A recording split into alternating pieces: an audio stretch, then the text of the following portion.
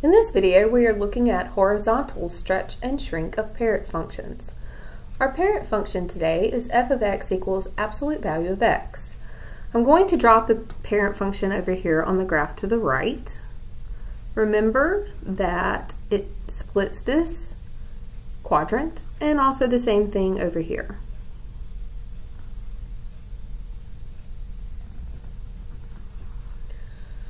So this is just our very basic parent function square root of absolute value of x. Sorry about that. Now let's look at the absolute value of 3x. So what happens here to the graph when we have absolute value of 3x?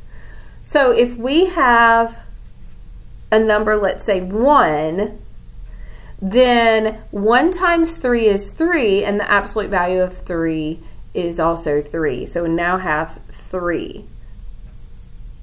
And if I had -1, the absolute value of 3 times -1 is also 3. So now we have this graph. So again, this is horizontal. Notice that our number that's being multiplied here is inside our function.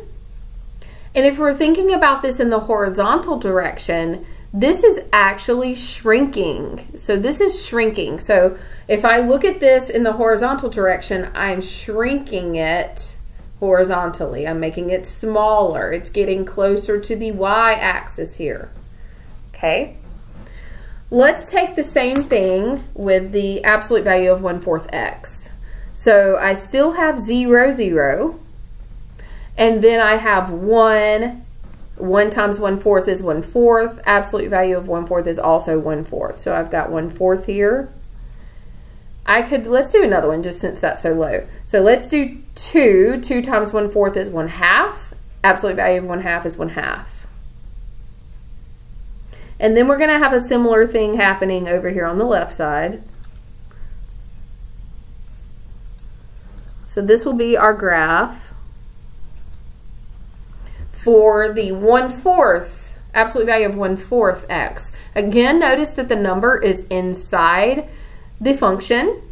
So it's not outside the absolute value, it's inside the absolute value.